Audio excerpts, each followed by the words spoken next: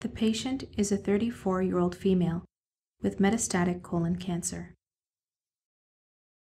The tumor had seated itself just adjacent to the left portal vein and expanded into and along the course of the vein, occluding the anterior portal vein branches, as well as the posterior right portal vein branch.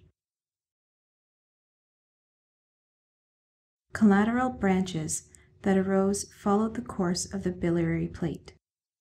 These branches then backfed the occluded portal vein vessels, including the posterior right portal vein branch.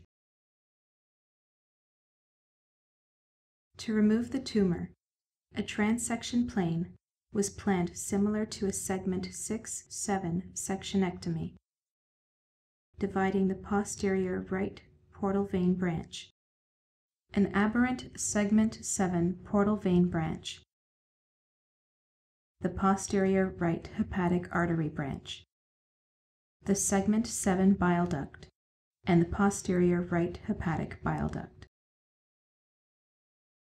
and the right hepatic vein. As parenchymal transection progresses, the vascular structures mentioned before will be dissected out, encircling the collateral branches.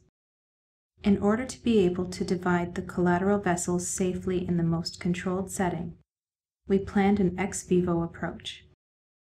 The excluded liver will be transferred to the backbench, then flushed with and submerged in ice-cold preservation solution.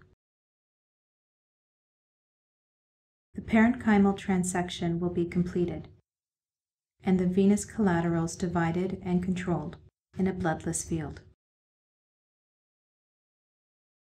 Segments 6 and 7 will then be implanted back into the patient.